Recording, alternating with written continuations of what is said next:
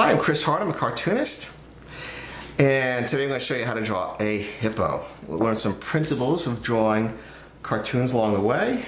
So let's have a funny kind of exaggerated look for this guy. Hippos have a little bit of a split forehead look on them, typically. The eyes are very wide apart, so I like to draw them very close together. Gives it a cartoony look. The bottom, the mouth here, is also split.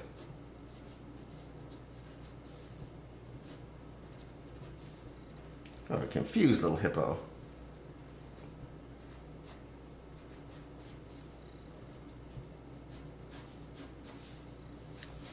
Well, let's just simplify this. That might be a good idea.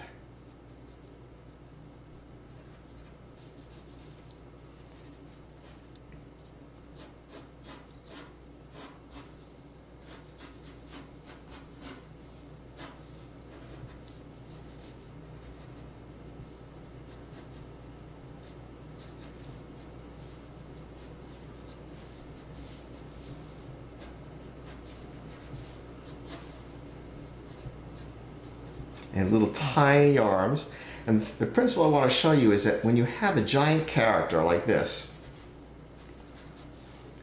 you want to give him tiny little other attributes and features. Otherwise, everything is big. It looks just kind of clunky, but it's funny to exaggerate it. Have a big guy like this with little tiny ears and little tiny arms and nails.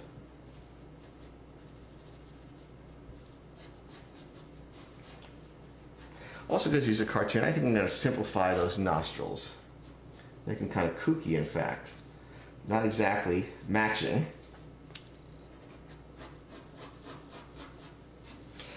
And again, well, first of all, we bring the rump way down because the center of gravity is very low. And I'm going to put a little angle on this.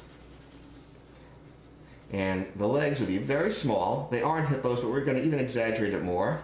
Again, to contrast with the big parts. Little tiny nails. Now I'm going to bring this out. It looks like it could use a little more here. Now he's really bottom heavy.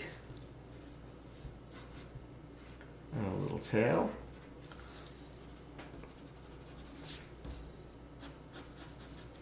How about we give him a little bit of a chest? Just see how that looks. What do you think? Yeah, I like that. It's a little kookier. All right, so there is our hippo guy. And I'm going to show you a finished version in a moment. Okay, so this is the final version.